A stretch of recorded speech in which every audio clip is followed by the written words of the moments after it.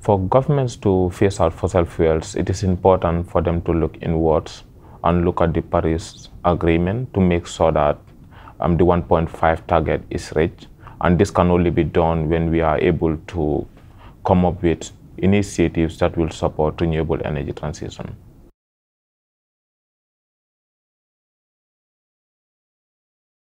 I think it is arguable to say that it is cheaper to transition to renewables, with the mere fact that there is abundant access to renewable supply in developing countries, in which I actually came from. You realize there is enough sunlight, there is enough solar energy. Then transitioning to that becomes cheaper compared to fossil fuel subsidies that are given, because it will actually lead to stranded assets, one, but also the technology that requires to move to either fossil gas or oil or so on becomes more expensive. So the affordability component is another constraint that we're thinking about.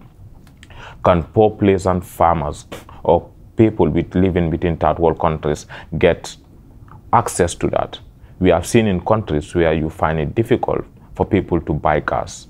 This is simply because of the cost attached to it. So we believe that shifting to that, governments thinking about how do they invest in renewables actually becomes a solution, because it's a one-time expenditure that will eradicate all forms of poverty and so on, and it is more sustainable.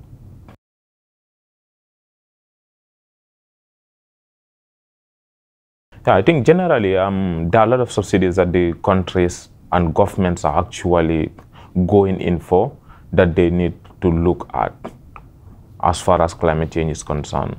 We have seen governments going in for fertilizer subsidies. We have seen governments going in for other projects that will actually worsen the climate situation. Call it the carbon capture, carbon storage, and so on, carbon credit, and so on, where they're thinking about how do they make sure that the emitters continue emitting more. But the reality is we need to think about a solution that will address the issue of climate change, not to come up with false solutions that will somehow address the situation, when in reality we know that that's going to be a bit challenging. So I think one of the things that the governments need to think about is let them draw back to the people that they're serving. And we tell this to the IMF, we told this thing to the World Bank, that they need not to focus on the interests of the clients that they're dealing with, because those clients are also dealing with people that put them into power and authority. So based on that, the plight of those individuals, because the disasters that we're talking about, the earthquakes, the floods, and so on, who is affected? Are those people having the chance to make decisions in those spaces in terms of decision-making processes? We have seen in Pakistan recently, the disaster that happened, how many millions of people are affected?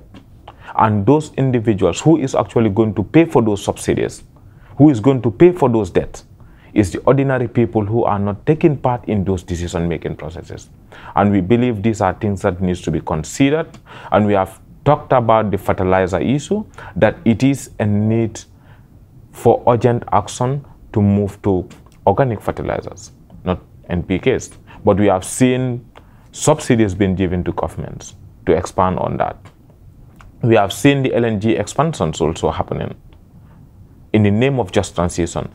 How clear can this be to ordinary individuals within society? Do they have a say in what is decided on their behalf? The answer is no.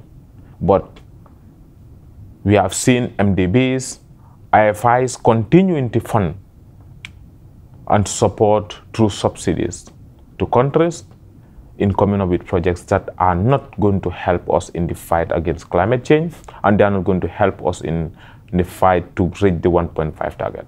And just to add on, the NDCs per se, we can say if the evolution roadmap is somehow attached to that, how convinced are we that we are going to reach the 1.5 target in the soonest possible time?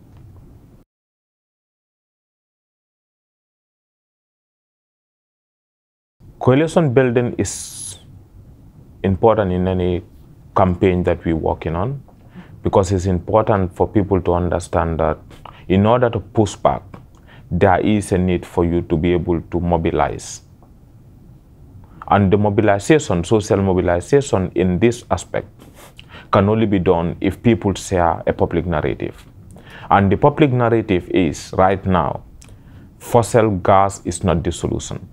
We need to shift to renewables. How do we do that?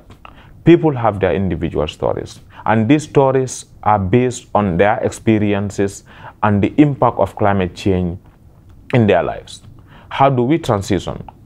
The best way to do it is to make sure that people are aware of the catastrophic effect of climate change, the impact of the decisions that are made on their behalf.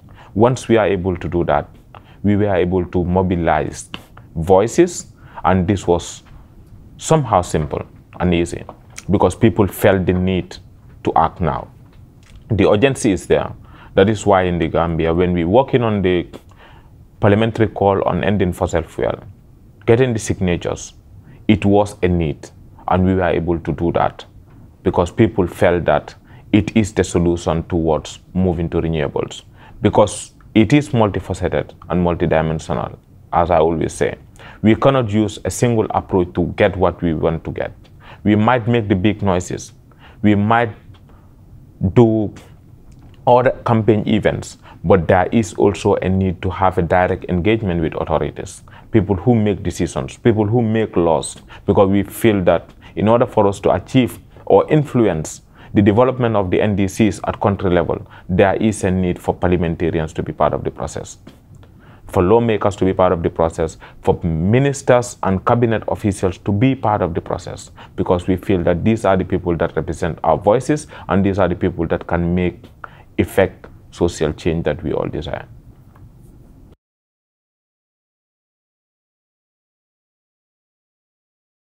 For countries to ensure that phasing out fossil fuel does not impact vulnerable communities and indigenous people, to some extent it is simple. We just need to build a connection with the people that we work with.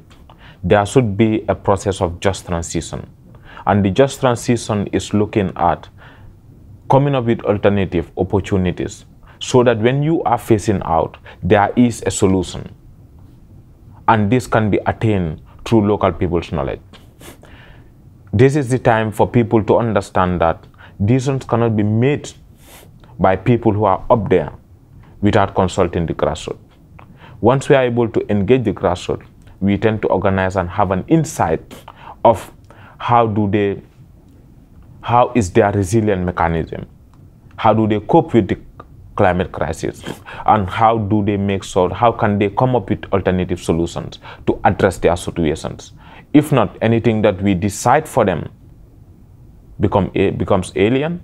And we have seen the jet piece at some point, LNG expansions at some point, brought in as a transition.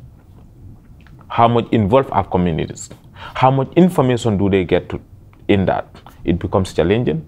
So that means for us to transition, there is a need for connection to be built within to make sure that the grassroots and people who are affected are in the center of the process in terms of decision making and planning for sustainability purpose.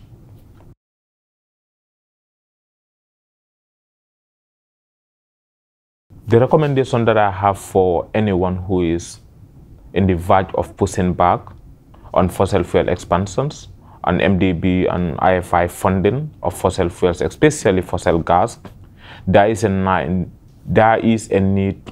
urgent need for a coalition. There is an urgent need for regrouping, and there is an urgent need for strong coordination. We need to coordinate ourselves. We need to come up with better strategies to make sure that we are listened to and we are able to make the biggest noise to make sure that those making the decisions, including the World Bank and the IMF, actually listen to the people. Not only their clients, but the people that they serve. And these are taxpayers.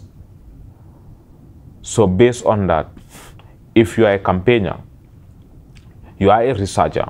We need to put our house in order. We need to regroup. We need to reorganize ourselves in the bigger push out to leapfrog from the fossil fuel expansions and the giants.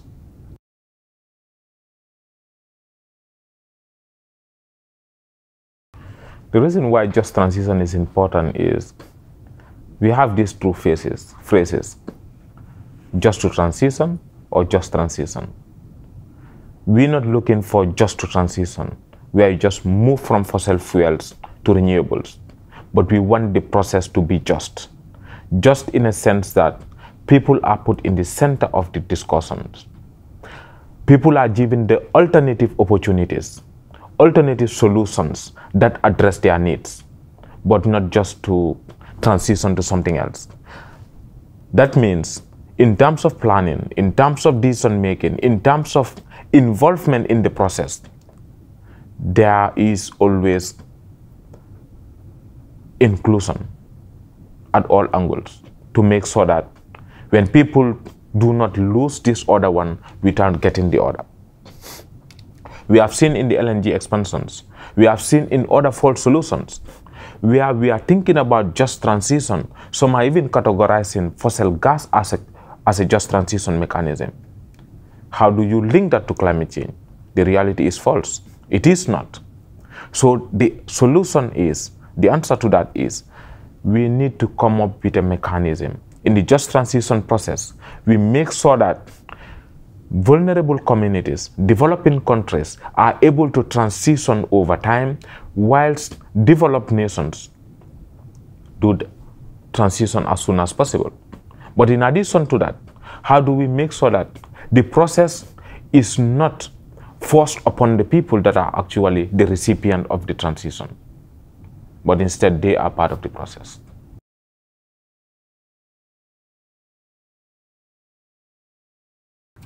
Well, I think building a public narrative is easy because we all live in communities, we all live in countries, and every country has its local reality. And public narratives are built on local realities. It's not something that should be alien to people. And the hard fact is, you go to most developing countries, we always cite this in Africa. Do we need gas as a transition? How many countries actually use gas compared to if we had access to wind power, if we have access to solar energy? Because solar is abundant. So the sun is abundant in Africa. So that's the reality. So at the end of the day, it comes back to what do people need? And it's very easy for communities to understand that because they have lived their entire life within that ecosystem. So the reality is, building the public narrative is easy as long as the decision makers are willing to listen to the voices of the vulnerable population.